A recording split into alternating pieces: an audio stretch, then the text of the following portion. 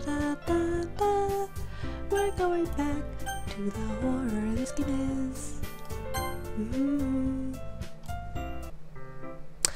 Alright, forget what it said last time. Something about something shocking at the house. Yuri? Ah, thank goodness. You're a little early. Sorry I wasn't home yet. I was having a depressing time at Sayori's, which was actually a few days ago. Were you waiting a long time? No, I just got here. But I started to get really nervous when nobody answered the doorbell.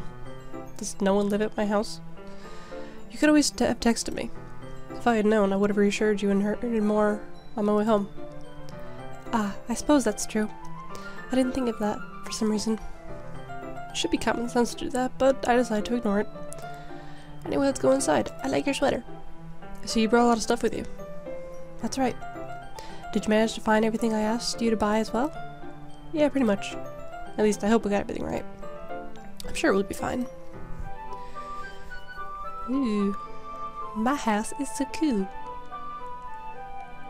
Why is my bed so big? I even don't have a bed that big. I take Yuri to my room. The first thing she does is glance around curiously, which makes me feel anxious. I was gonna say, it is so clean. It's so clean. I cleaned it before you came over, so it's very considerate of you to do. No. I would be really embarrassed if my room would be a mess while you were here. Well, I do enjoy cleaning. I would have gladly helped you clean. That would be weird. No. Has she always had this little beret in her hair? It's probably not a beret either, but why would you get one that matches your hair color? Ah. That would be even more embarrassing. Wait, don't look in there! I snatched Yuri's wrist, which was in the process of opening a desk drawer of mine. Why would you just open random thing? Don't snoop! I'm sorry. I wasn't thinking for some reason. I was just spacing out and wanted to know what you have in your drawers. It was unintentionally. Okay, it's fine, it's fine. I let go of Yuri's wrist. She puts both of her hands firmly in her lap and as if making sure she's keeping track of them. So, should we get started? Yes. I have a few things planned that you can help with. Decorations and other atmospheric enhancements. Atmospheric enhancements? You know, mood lighting, aromatherapy candles. Really? Aromatherapy candles? Oh, cool. Oh wow. Didn't know you planned on taking it that far. Of course. I want to help take your guests to a faraway place. Although many will stop by just out of curiosity. And for cupcakes, I guess. I'm determined to provide an experience that will leave them wanting more. That's great. It's easy to forget that you're a pretty intense person. Intense? I guess that's the best way to put it. Is that a bad thing? Not at all. It's something I like about you, actually. Is that so? That makes me feel relieved. And kind of happy. Yeah, don't need to be so anxious. You can relax a little. Relax. I brought some things for relaxation. I was going to use them during the poetry event. Oh yeah, like what? Let's see. Yuri rummages through her bag. She pulls out a few candles and a wooden cylinder-shaped object. What? I did some shopping on the way here, so I happened to have these in my bag. I plan to cover the windows in black paper and use the candles to light the room. I think that would be amazing, don't you? Yeah, that'd be really neat. What's that wooden thing, though? Oh, this? Oh, okay. See, it didn't tell me exactly what it was. The detail wasn't that great, I mean. It's a diffuser for essential oils. How familiar are you with aromatherapy? Not familiar at all. Ah, is that so? It's one of my favorite contributors to a positive atmosphere. But you're so dark. Depending on the oils or herbs you use, you can change the mood of the air itself. You can even feel it permeate through your body. Relaxation, positive energy, romance, reflection. It's almost like magic. Yuri takes the cylinder and pushes a switch on the bottom. I'm sorry? Okay, maybe it's not what I think it is. I'm thinking of the little wooden ones you put sticks on. Okay, so it's literally... okay. In just a moment, a thin ray of vapor begins to sprout through a small hole in the top. Wow, it smells wonderful. What kind of mood is that one for? This is a jasmine essential oil. It smells a little sweet and flowery, right? Yeah, that's a good way to describe it. I chose jasmine for the event because it provides more than relaxation. Jasmine enhances your emotions and helps you feel them flow through your body. You feel warmer and your heart pounds more heavily. Oh, well, Doki Doki makes sense, okay. Don't you think that'd be perfect for sharing our problems? It does sound suitable, but you seem to know a lot about this, so I'll trust your opinion with everything. Anything. Yuri smiles greatly. Gently, I need to learn to read. Clearly enjoying herself. She again reaches into her bag and pulls out several spools of thin ribbon. What are those for? Well, did you purchase the origami paper like I asked you to get? Yeah, I have it over here. We won't be using the paper for folding origami. What I like to do is write a different word on each paper. We'll need about 100 of them. Oh my god, Yuri, please. Oh yeah? What will those be used for? Well, I'm gonna cut pieces of ribbon to hang from the doorway of the classroom. Then we can fasten the paper to the ribbons to create a doorway curtain. Oh! Wait. How much paper are we talking here? Wouldn't that be beautiful? It would also catch the eye of those passing by the room. It may attract some to peek inside. That's really creative. I had no idea you'd be so good at this, Yuri. Well, that's kind of insulting. Is that so? Well, I suppose I do get a little intense, as you'd put it. I don't know how to make that sound. Okay, it is a giggle sound. Yuri giggles with red cheeks. It's just me, or is she more relaxed when it's just the two of us? Well, she did put that jasmine thing. Maybe it's the excitement she feels from sharing something that she enjoys. Here's a marker, Fred. You can write any characters you want. Right, because they're characters, not letters. I'll help you once I finish cutting the ribbons. Oh, alright. Sitting on the floor together, the two of us get to work. I carefully draw a different character on each paper, doing my best to manage my bad handwriting. Yuri unravels a long strand of red ribbon to her desired length. Then she reaches into her bag once more and pulls out a pocket knife. Why do you have a pocket knife? Eh? The knife is strangely beautiful. The silver handle has an intricate pattern of waves etched onto it. Ooh, cool. The blade itself is gently tinted blue. That's no ordinary pocket knife. Looks really fancy. Ah, well. Embarrassed, Yuri looks away. What is it? You're going to think it's weird. You're whatever it is, I have no reason to judge. To each their own, you know? If you promise you won't be weirded out. Yeah, I promise. Alright. The thing is, I'm kind of into knives. Alright. They're just so pretty. I can't help it. I don't know what it is. The combination of the craftsmanship and feeling of danger, maybe. What am I saying? Please don't think I'm weird for this. No, you like those books. Makes sense. You're laughing at me. No, I'm not laughing at you. It's just funny how nervous you got about sharing. It's an interesting thing to be into, I guess. But I think it kind of... I was trying to talk way too fast there. I think it kind of suits you. Suits me? Yeah, it's kind of intense. Besides, it's a really cool looking knife, can't deny that. It is, isn't it? Yuri relaxes her expression once again. Would you like to hold it? Sure, I'll check it out. Yuri carefully hands me the knife with the handle facing me. I take it and turn it around in my hands. It feels heavy and extremely solid. Where do you even get a knife like this? Curious of its sharpness, I feel the point of the knife in my index finger. Ow! You dummy! Me? Fred, why did you do that? I didn't expect it to be that sharp. Barely touched it at all. It's my fault. I should have warned you. This knife is extremely sharp. Well, I should have not touched the frickin' blade. It can cut through skin like it's paper. Why would you know that? Oh no. A small drop of blood slides down the side of my finger. Oh. Yuri takes my hand and gives the wound a closer look. Ah. She stares at it and noticeably fidgets. If you're squeamish, I'll go wash it off now. Ah.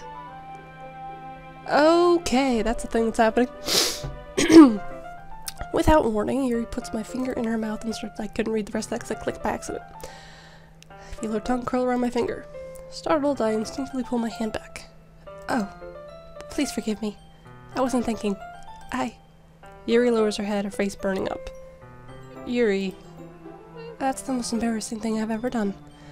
How could I do something like that? I'm sorry. Sure, it was a little weird and took me by surprise. but I guess she was trying to help, right? Yuri, I think you're overreacting a little bit. She doesn't lift her head. What if she doesn't recover from this for the rest of the afternoon? Alright, you know what? This might be a stupid thing to do, but I'll do it anyway. Yes, me. Yes, Fred, that was stupid and weird, and what are you doing? I take Yuri's hand and lick her index finger in return. Fred! Did you really just do that? Now we're even. Yuri just looks at me like I did something wrong. I knew that would be a bad idea. If not for the sweet aroma of jasmine oil, the air would be extremely heavy right now. You're so weird, Fred. Yuri giggles shyly. Yuri calling me weird? I have no response to that. Where do you keep your bandages? I don't think I need one, actually. It was a tiny cut. Look, it already stopped bleeding. I see. That's relieving. The tension is quickly lifted. We each resume our respective activities. I watch Yuri's knife cut through the ribbon like it's nothing but air. Meanwhile, I continue to make progress on the paper. After we finish attaching the paper to the ribbons, we lay them all out side by side. Not outside. Looks better than I expected, and will be very effective as a door curtain. Looks great. Good thinking coming up with this, Yuri. Ah, thanks. It's just something I saw online, really. Are you ready to move on to the next task? Yeah, let's do it. What do you have in mind? I'd like to create a banner. That's why I asked you to buy the tablets?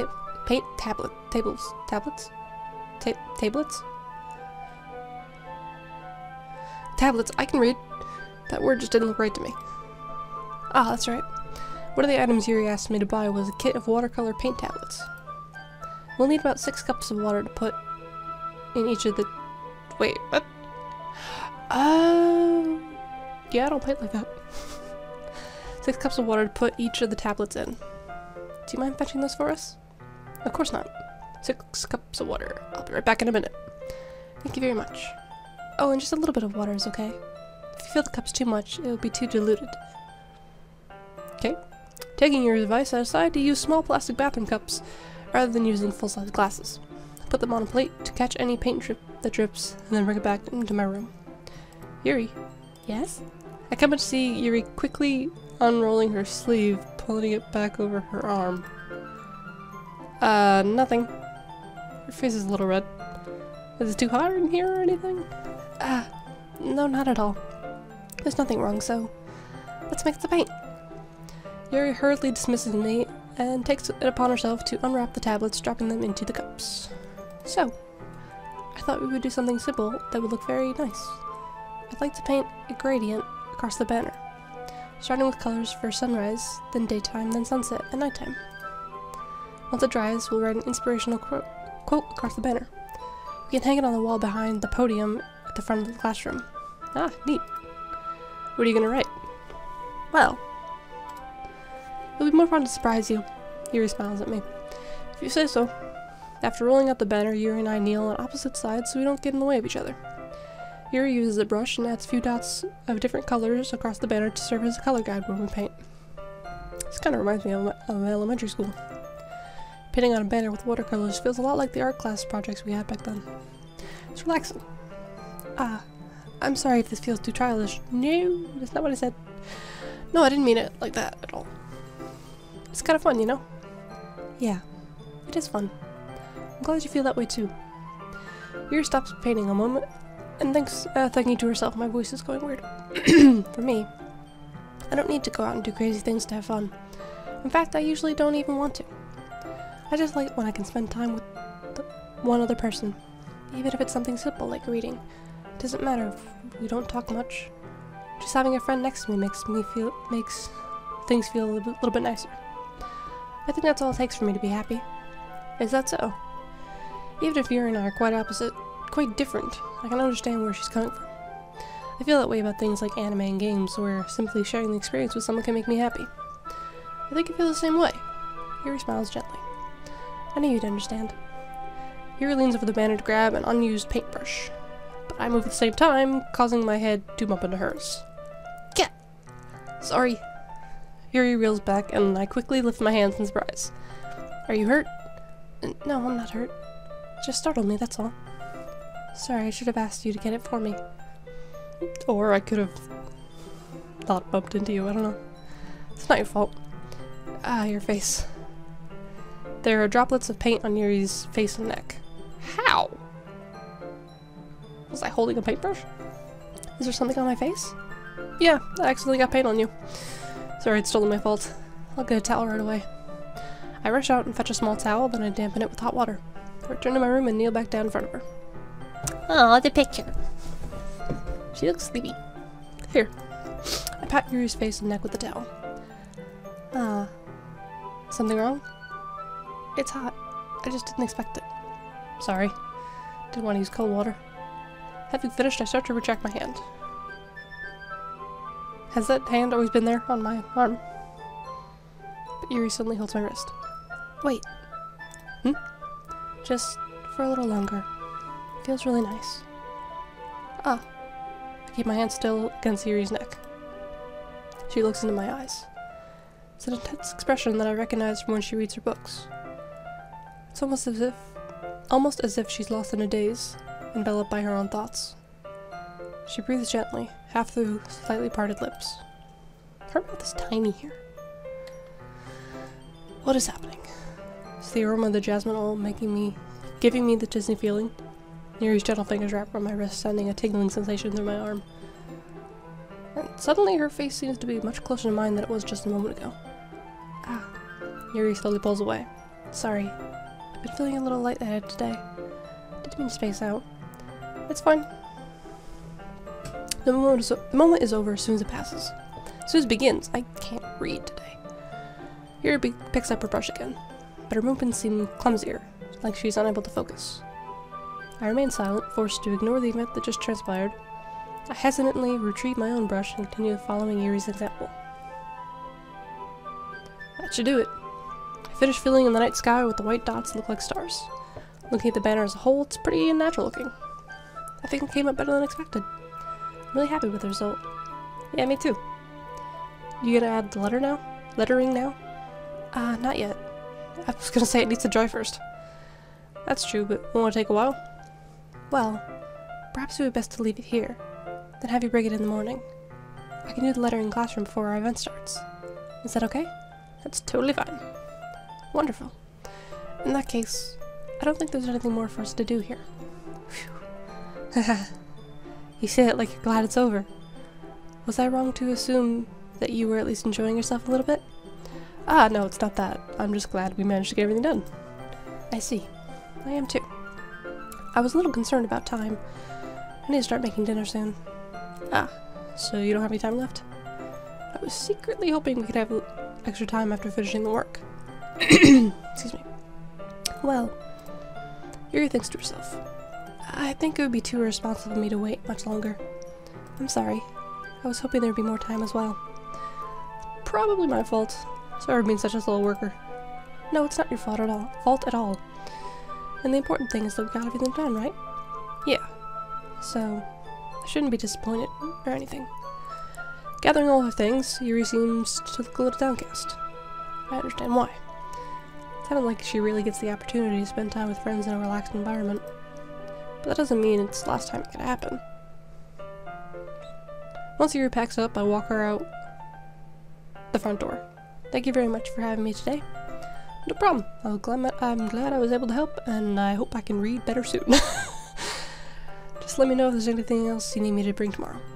I will. Well then, Yuri fidgets. I guess I'll see you tomorrow. Wait. I kinda say that without thinking. About today. It's fine that we didn't have much time as we wanted, because we can do this again. Whenever you want. You can come over, or we can go out somewhere. Ah, I forgot you don't like going out much. As I stumble over my words, Yuri simply smiles bashfully. Anyway, you know what I'm trying to say. So, you're very thoughtful, Fred. Yuri takes a step closer to me and briefly squeezes my hand. Oh, hello! Music, why'd you cut out and why is she so close? I kinda like that about you. Well, you were extremely close. How am I supposed to respond to that? I don't even get a chance to as Yuri suddenly pulls back. Sayori! Sayori! Oh no! Hi, Fred. Sayori, where's the music? Bring it back. Just now, we weren't... It's okay, Fred. I just stopped by to say hi. Well, it's nice to see you. I'm sorry, but I'm already on my way to leave. Aw, really? That's too bad. I'm sorry. But we'll all be together at the festival tomorrow, so that's fine, right? Of course! Sayori beams. Yeah, so I'll see you tomorrow. Clearly embarrassed, Yuri zooms off. Sayori waves goodbye after her. Sayori, oh, this isn't the music I wanted. I thought you didn't want to come over today. Well, I tried staying in my room, but my imagination was being very mean to me. So I had to come here and see for myself. See what? What are you talking about? You know, how much fun you were having with Yuri, and how close you got to her. It makes me really happy, and you're crying, and I'm gonna cry. That you made such good friends. That's all that matters to me. Tears start to fall down Sayori's face. That's all that matters to me. Why am I feeling this way, Fred? I'm supposed to be happy for you. Why does it feel like my heart is splitting in half? It hurts so much. Everything hurts so much. Oh my god, Sayori, I want to hug you. This would be so much better if I could just disappear. No, Sayori, don't say that. It's true, Fred. If I wasn't here, then you wouldn't have to waste your sympathy on me. No, Sayori. You wouldn't have to put up with me being selfish. Monica was right. I should just... I'm sorry, Monica, what? Monica was right about what? I'm forgetting things, by the way, so I don't know what she told her. Sayori, what I said before is true. I'm not gonna let this continue. Caring about you like this isn't the burden your mind is making it out to be. It's something that makes me happy. It's something that I wouldn't trade for anything else. So even if it takes an entire lifetime, I'm gonna be by your side until you don't feel any more pain. But... Sayori looks away. I put a hand on her shoulder to reassure her. I'm scared, Fred. I'm really scared. What are you scared of, Sayori? I'm scared that I might like you more than you like me. Sayori? It's true, isn't it? I was weak and started to like you too much. I did this to myself. Fred, I like you so much that I want to die. That's how I feel. And that's enough, Sayori. I don't want you to hurt anymore. I slide my hand down Sayori's arm and squeeze her hand in my own. Do you remember how I said I always know what's best for you? Do you still believe me? Wordlessly, Sayori nods. Even if you don't understand all your own feelings, I know what you need most right now. And that's what I'm going to give to you. Sayori. Now, I saw Markiplier click on the top one, so I'm gonna click on the bottom one, even though I want to say the top one. You'll always be my dearest friend. What you need most is for things to be like they've always been. Monica told me the truth. She told me how much happier you seemed after I joined the club. I know you're struggling with some really difficult feelings right now, but please trust me that I know what's best, and what will make you happy in the end. I promise I'll get things back to the way they were. I see. Sayori forces a smile through an incredibly pained expression. Is this what it feels like to get stabbed in the chest? I'm sorry! I should write a poem about this. Sayori, it's okay. This is just my punishment, remember? No, Sayori, stop! You're being so selfish, so please don't worry about the stupid feelings. I know you're right. I knew this whole time there'd be no happy stuff, but is that what I said? No, that is not what I said. Listen to me! That's why I came here, so I could just get the answer I needed to hear. And the other thing, you're also right. I just want it to go back to the way it was. I realize that now. You really do know me better than anyone, Fred. I trust you with anything at all. So, Sayori's smile finally breaks. All of a sudden she turns around and drops to her knees. Sayori! I can't do that right now. Clutching her head with both hands, she screams as loudly as she can. I'm so shocked that I don't know how to react.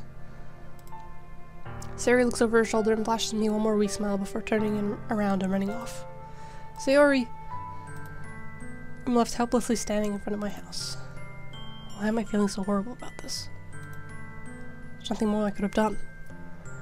The most I can do is support Sayori through her feelings and help her on the path that's right. But I'm having as much trouble understanding Sayori's feelings as she is, even though I can comfort her. I keep wondering if I should be doing something more, or something different. I know these thoughts will continue to plague me until things are back to the way they were. I'm gonna give it everything I got. Sari will always be my dearest friend. I'll do whatever it takes to put a smile on her face every day. So I gotta stop it here, because it's about to kick off. So thank you guys so much for watching. Warning about the future episodes. If you have not already checked the warnings for this game, please do so. The link will be in the description. And if any of those things bother you, do not continue to watch this because, oh my god. So, yeah, thank you guys so much for watching. Like if you liked it, subscribe if you want to see more, and I will see you guys in the next one.